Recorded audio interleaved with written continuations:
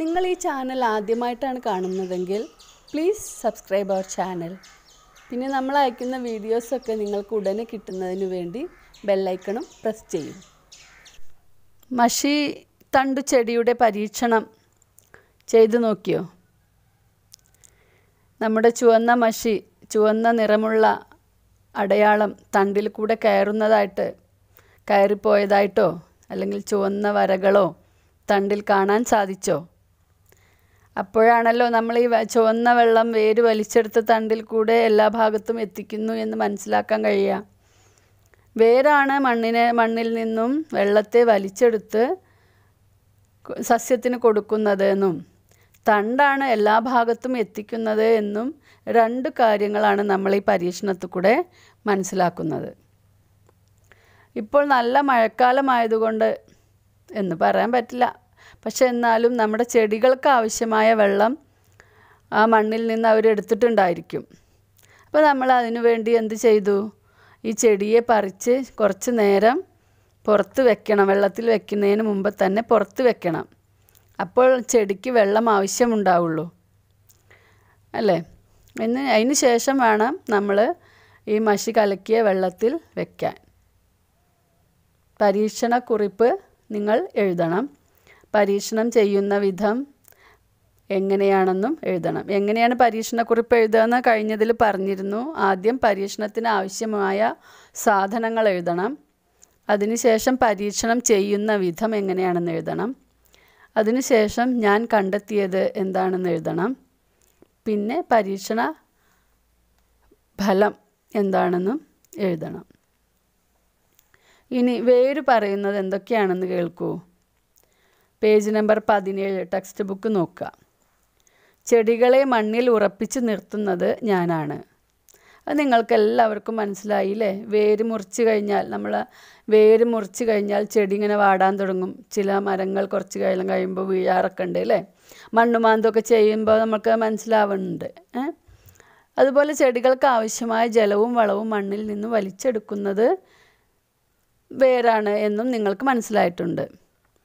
മഴവെള്ളം മണ്ണിലേക്ക് ഇറങ്ങാനും മണ്ണൊലിച്ചു പോകാതിരിക്കാനും എൻ്റെ സഹായം വേണം.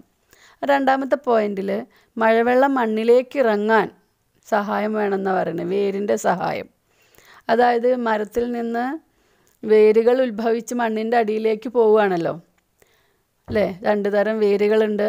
എന്തായാലും വേര് പടർന്നു നിൽക്കുന്നുണ്ട്. അപ്പോൾ ആ മണ്ണിലേക്ക് മഴവെള്ളം വീഴുന്ന സമയത്ത് വേര് പോയ വഴികളിൽ കൂടെയൊക്കെ മഴവെള്ളം മണ്ണിൻ്റെ അടിയിലേക്ക് ഇറങ്ങും. അത് മണ്ണിൻ്റെ അടിയിലേക്ക് ഇറങ്ങാൻ വേണ്ടി ഈ വേര് സഹായിക്കുന്നു. മറ്റൊന്ന്, മണ്ണ് ഒലിച്ചു പോകാതിരിക്കാനും ഈ വേര് സഹായിക്കുന്നു എന്നാണ് പറയുന്നത്. മണ്ണ് ഒലിച്ചു പോകാതിരിക്കാൻ, മഴയൊക്കെ പെയ്യുമ്പോൾ മണ്ണും ഒലിച്ച് അതിൻ്റെ കൂടെ പോവാതിരിക്കാൻ വേരെങ്ങനെയാണ് സഹായിക്കുന്നത്? അതിനുവേണ്ടി നമുക്ക് ചെറിയൊരു പരീക്ഷണം ചെയ്യാം. ഒരു ചെരിഞ്ഞ സ്ഥലം, ചെറിയതായിട്ട് ചെരിഞ്ഞ ഒരു സ്ഥലം അല്ലെങ്കിൽ ചെരിയാത്തൊരു സ്ഥലം ആയിക്കോട്ടെ, എന്തായാലും കുഴപ്പമില്ല. ഒരു ഭാഗത്ത് പുല്ലൊക്കെ പിടിച്ച സ്ഥലം വേണം. വേറൊന്ന് നമുക്ക് വേണ്ടത് പുല്ലൊന്നുമില്ലാത്ത ഒരു മണ്ണുള്ള സ്ഥലം വേണം. 2 ഭാഗത്തേക്കും ഒരു കപ്പിൽ വെള്ളമെടുത്ത് നമ്മൾ ഉയരത്തിൽ ഒഴിക്കുക. നിങ്ങളുടെയൊക്കെ ഹൈറ്റിൽ നിന്ന് അത്രയും വെള്ളം 2 ഭാഗത്തേക്ക് ഒരു കപ്പ് വെള്ളം ഒഴിക്കുക. എന്താണ് നിങ്ങൾ 2 ഭാഗങ്ങളിലും കാണുന്നത്? മണ്ണ് മാത്രമുള്ള സ്ഥലത്ത്, മരങ്ങളോ അല്ലെങ്കിൽ പുല്ലോ ഒന്നുമില്ലാത്ത സ്ഥലത്ത് ഈ വെള്ളം നമ്മൾ ഒഴിക്കുമ്പോൾ തന്നെ മണ്ണുമായി കലർന്ന് ഇങ്ങനെ ഒഴുകുന്നത് കാണാൻ പറ്റും. എന്നാൽ പുല്ല് പിടിച്ച ഭാഗത്ത് നമ്മൾ വെള്ളം ഒഴിക്കുമ്പോൾ നമ്മൾ ഒഴിച്ച അത്രയും വെള്ളമൊന്നും ഒഴുകിപ്പോവില്ല. ഇനി ഒഴുകി പോവുകയാണെങ്കിൽ തന്നെ മണ്ണ് കലർന്നിട്ടല്ല ഒഴുകുന്നത്.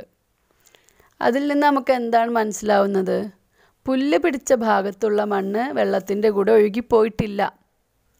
എന്നാൽ പുല്ലില്ലാത്ത സ്ഥലത്ത് വെള്ളത്തിൻ്റെ കൂടെ ആ ഭാഗത്തെ മണ്ണും കുറച്ച് ഒഴുകിപ്പോയി.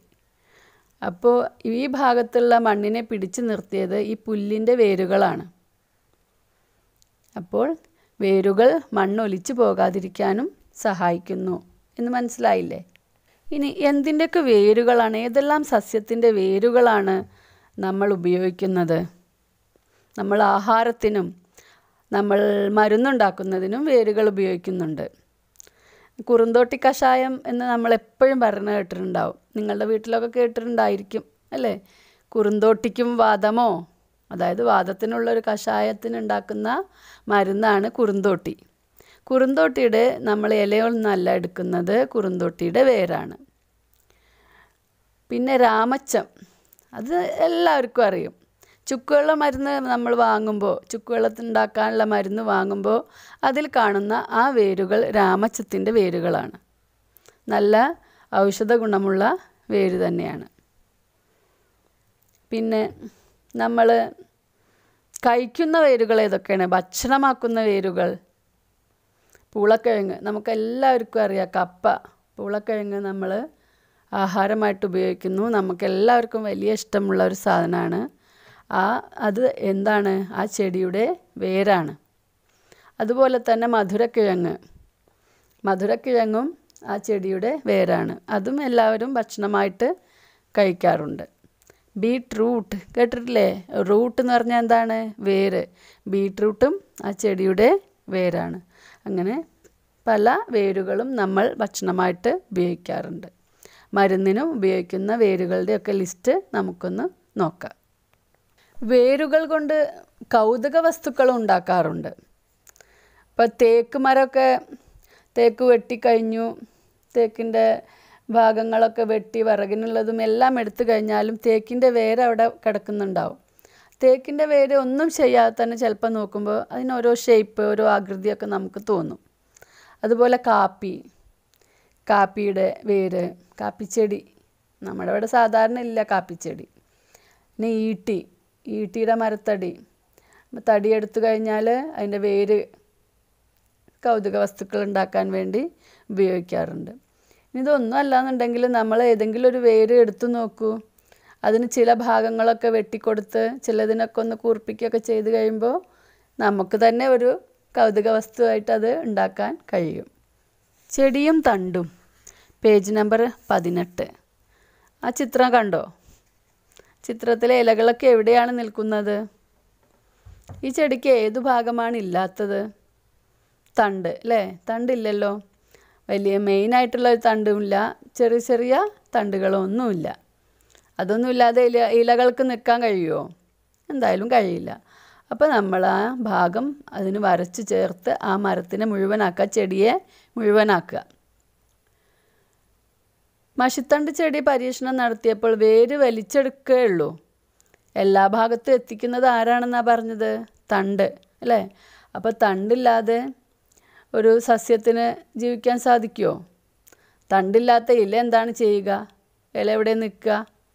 അപ്പോൾ അതുകൊണ്ട് ഒരു ചെടിയുടെ ഒരു പ്രധാനപ്പെട്ട ഭാഗം തന്നെയാണ് തണ്ടും. വേര് പോലെ തന്നെ തണ്ടിനും പ്രാധാന്യമുണ്ട്. തണ്ടിനുമുണ്ട് പറയാൻ. വേര് വലിച്ചെടുക്കുന്ന ജലവും വളവും ഇലകളിൽ എത്തിക്കുന്നത് ഞാനാണ്. ചെടിയിൽ ഇലകൾ ക്രമീകരിച്ചിരിക്കുന്നത് നിങ്ങൾ കണ്ടിട്ടില്ലേ? ഞാനില്ലെങ്കിൽ ഇലകൾക്ക് നിൽക്കാൻ കഴിയില്ല. മനസ്സിലായല്ലോ? മധുരിക്കും തണ്ടുകൾ. കരിമ്പിൻ തണ്ട് ഇഷ്ടമില്ലാത്ത കൂട്ടുകാരുണ്ടോ? കരിമ്പിൻ തണ്ട് എല്ലാവർക്കും ഇഷ്ടമാണ് അല്ലേ? അത് ചവച്ച് മധുരം നുണയാൻ ആർക്കാണ് ഇഷ്ടമില്ലാത്തത്? കരിമ്പ് ചെടിയുടെ തണ്ടിൽ നിന്നാണ് പഞ്ചസാര ഉണ്ടാക്കുന്നത്. നിങ്ങൾക്കറിയാം? അറിയാം. ഇനി ഒരു ചെടി തന്നിട്ടുണ്ട് അല്ലേ? ചെടിയുടെ വിവിധ ഭാഗങ്ങൾ അടയാളപ്പെടുത്തിയിട്ടുണ്ട്. കായ, പൂവ്, ഇല, തണ്ട്, വേര് ഇതെല്ലാം അവിടെ അടയാളപ്പെടുത്തിയിട്ടുണ്ട്. ആ അടയാളത്തിൻ്റെ നേരെ വേര്, തണ്ട്, ഇല, പൂവ്, കായ അടയാളപ്പെടുത്തുക. നാട്ടുമാവുകൾ മറയുന്നു. ചക്രമാമ്പഴവുമായി കുട്ടികളെ കാത്തിരിക്കുന്ന മുത്തശ്ശിമാവ്. മുത്തശ്ശിമാവൊന്നും ഇപ്പോൾ നാട്ടിലില്ലാതായിക്കൊണ്ടിരിക്കുകയാണ്. നിങ്ങളുടെ ആരുടെങ്കിലും വീട്ടിൽ അത്രയും വലിയ മാവുണ്ടോ? മുത്തശ്ശിമാവ്, നല്ല വണ്ണുള്ള തടിയും ഒരുപാട് സ്ഥലത്ത് പടർന്നു നിൽക്കുന്ന ഇലകളൊക്കെ ഉള്ള, കൊമ്പുകളൊക്കെ ഉള്ള വലിയ മാവ് ആരുടെ വീട്ടിലാണുള്ളത്? നമ്മളെല്ലാവരും തന്നെ തൊടിയിലും മുറ്റത്തൊക്കെ അതൊരു വലിയ സ്ഥലം ആവശ്യമാണ് എന്നുള്ള മട്ടിൽ ചില ആളുകൾ നാടൻ മാവുകളെയൊക്കെ മുറിച്ചു മാറ്റി ചെറുപ്പത്തിൽ തന്നെ കായ്ക്കുന്ന ചെറിയ ചെറിയ മാവുകൾ വെച്ചിട്ടുണ്ട് അല്ലേ? പക്ഷേ ഈ നാടൻ മാവ് നമുക്ക് മാങ്ങ കിട്ടാൻ മാത്രമാണ്. ആണോ? മാത്രമല്ല, നമുക്ക് തണലും നമുക്ക് തണുപ്പും നമ്മുടെ തൊടിയിലെ മണ്ണിറങ്ങാനും നമ്മുടെ തൊടിയിലെ മണ്ണ് ഒലിച്ചു പോകാതിരിക്കാനും എല്ലാം സഹായിക്കുന്നത് നാട്ടുമാവാണ്. പക്ഷേ നമ്മൾ സ്ഥലമാണ് നമ്മുടെ എല്ലാവരുടെയും ഒരു പ്രശ്നമായിട്ട് കാണുന്നത്. അതുപോലെ തന്നെ മുറ്റത്താണ് ഈ മാവെങ്കിൽ വീട്ടിലുള്ളവരെന്ത് വിചാരിക്കും? ദിവസവും ഈ മുറ്റത്ത് ഈ മാവിൻ്റെ ഇല അടിച്ചു വാരൽ തന്നെ ഒരു പണിയാണ്. തളിരില വീഴുമ്പോൾ അതിലേറെ ജോലിയാണ്. അങ്ങനെയൊക്കെ വിചാരിച്ച് ചിലർ വെട്ടിക്കളയും. അങ്ങനെയുള്ള സമയങ്ങളിൽ നിങ്ങൾ തന്നെ അതിനെ എതിർക്കണം. എന്താണ്? ആ മുത്തശ്ശി മാവ് അവിടെ നിന്നോട്ടെ, നമ്മുടെ വീടിനും നമുക്കും ഇത്ര ഗുണങ്ങളുണ്ട്. ഇനി അതല്ലാതെ തന്നെ ഒരുപാട് പക്ഷികൾക്ക് കൂട് വയ്ക്കാനുള്ള ഒരു സ്ഥലമാണ് മുത്തശ്ശിമാവ്. അണ്ണാറക്കണ്ണനും കുഞ്ഞുറുമ്പിനും എല്ലാവർക്കും പാർപ്പിടം നൽകുന്നതാണ് തേന്മാവ് അല്ലെങ്കിൽ മുത്തശ്ശിമാവ്. പിന്നെ ഒരുപാട് പേർക്ക് അഭയകേന്ദ്രമായി നിലകൊണ്ടിരുന്നതാണ് നാട്ടുമാവുകൾ. ഇവയിൽ പലതും ഇന്ന് നഷ്ടപ്പെട്ടുകൊണ്ടിരിക്കുകയാണ്. നമ്മൾ മുമ്പ് പറഞ്ഞ ചില കാരണങ്ങൾ കൊണ്ട് മാവുകൾ വെട്ടേണ്ടി വരും അല്ലേ? നമ്മുടെ വീടിന് ആപത്ത് വരുമ്പോൾ നമുക്ക് വെട്ടേണ്ടി വരും. അതേപോലെ തന്നെ നമുക്ക് തീരെ സ്ഥലമില്ലാത്ത സ്ഥലത്ത് വീട് വെക്കേണ്ടി വരുമ്പോൾ നമുക്കത് വെട്ടേണ്ടി വരും. അങ്ങനെയൊക്കെയുള്ള സമയത്ത് നമ്മൾ എന്ത് ചെയ്യണം?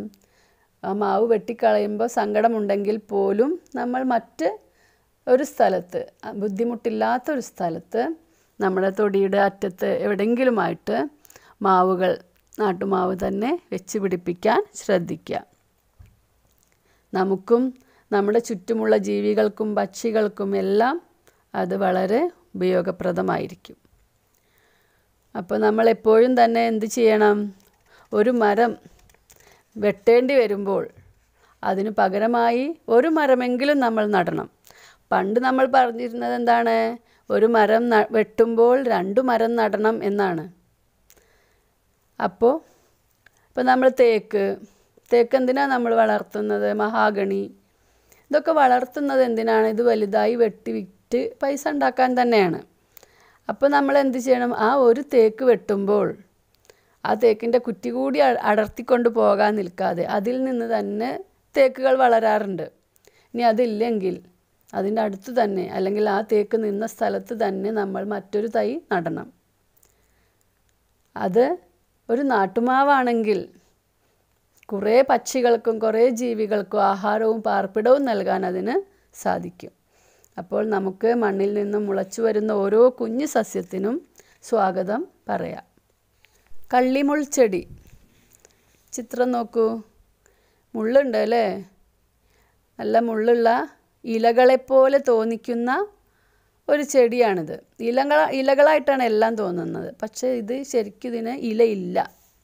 ഈ കാണുന്നത് ഇതിൻ്റെ തണ്ടാണ്. തണ്ട് ഇല പോലെ രൂപപ്പെട്ടിരിക്കുകയാണ്. രൂപം മാത്രമല്ല, ഇല ചെയ്യുന്ന ജോലിയും ചെയ്യുന്നത് തണ്ട് തന്നെയാണ്. വെള്ളമില്ലാത്ത സ്ഥലങ്ങളിൽ ജീവിക്കാൻ വേണ്ടി ചെടിക്കു തന്നെയുള്ള ഒരു കഴിവാണ് ഇത്. ഇനി വിലയിരുത്തൽ പേജ് നോക്കൂ. വിലയിരുത്താം. ചെടിയുടെ അടുക്കള എന്ന് വിശേഷിപ്പിക്കുന്ന ഭാഗം ഏതാണ്? ഓപ്ഷൻ സി, ഇല. താഴെ പറയുന്നതിൽ സസ്യ സംരക്ഷണവുമായി ബന്ധപ്പെടാത്ത സന്ദേശം ഏതാണ്? മരം ഒരു മരം, മരങ്ങൾ വെട്ടരുത്, മരങ്ങൾ മനുഷ്യനു വേണ്ടി മാത്രം, മരങ്ങൾ നമ്മുടെ കൂട്ടുകാർ. ഇതിൽ സസ്യ സംരക്ഷണവുമായി ബന്ധപ്പെടാത്തത് ഏതാണ്? ബന്ധപ്പെടാത്തത് മരങ്ങൾ മനുഷ്യന് വേണ്ടി മാത്രം എന്നുള്ളത് ഇതിൽ തെറ്റായൊരു സന്ദേശമാണ്. നമുക്ക് വേണ്ടി മാത്രമാണോ മരങ്ങൾ? അല്ല. നമ്മുടെ പ്രകൃതിയിലെ ഒരുപാട് ജീവികൾക്ക് വേണ്ടിയാണ് മരങ്ങൾ നിലകൊള്ളുന്നത്. സസ്യഭാഗങ്ങളെ സംബന്ധിച്ച് എഴുതിയിരിക്കുന്നത് നോക്കൂ. വിട്ടുപോയ ഭാഗങ്ങൾ കൂട്ടിച്ചേർക്കാമോ? ഓരോ ഭാഗവും അതിൻ്റെ ധർമ്മങ്ങളുടെ ഒരു പട്ടികയാണ്. കായയും തണ്ടും അവിടെ തന്നിട്ടുണ്ട്. ഇലയും വേരുമാണ് നമ്മൾ വിട്ട ഭാഗത്ത് എഴുതേണ്ടത്. അപ്പോൾ കായയുടെ ജോലി എന്താണ്? കായ വിത്തിനെ പൊതിഞ്ഞ് സംരക്ഷിക്കലാണ് ഓരോ സസ്യത്തിലും കായയുടെ ധർമ്മം. വിത്തിനെ പൊതിഞ്ഞ് സംരക്ഷിക്കുന്നു. രണ്ടാമത്തെ ധർമ്മം തന്നിട്ടുണ്ട്, ചെടികൾക്ക് ആവശ്യമായ ആഹാരം നിർമ്മിക്കുന്നു. ആ ഭാഗം ഏതാണ്? അതതിൻ്റെ നേർക്ക് എഴുതുക, ഇല. ഇനി തണ്ട്. തണ്ടിൻ്റെ ധർമ്മം എന്താണ്? വേര് വലിച്ചെടുക്കുന്ന വെള്ളവും ലവണങ്ങളും ഒക്കെ സസ്യത്തിൻ്റെ എല്ലാ ഭാഗങ്ങളിലും എത്തിക്കലാണ് തണ്ടിൻ്റെ ജോലി. ധർമ്മം എന്നാണ് അതിന് പറയുക. ചെടിയെ മണ്ണിൽ ഉറപ്പിച്ച് നിർത്തുന്നത് ആരുടെ ധർമ്മമാണ്? വേരിൻ്റെ. അപ്പോൾ അതിൻ്റെ നേർക്ക് വേര് എന്നെഴുതുക. എല്ലാം നിങ്ങൾക്ക് മനസ്സിലായി എന്ന് വിചാരിക്കുന്നു. നിങ്ങൾക്കുള്ള സംശയങ്ങളും നിങ്ങളുടെ ചോദ്യങ്ങളും കമൻറ്റ് ബോക്സിൽ ഇടുക. Okay, good bye.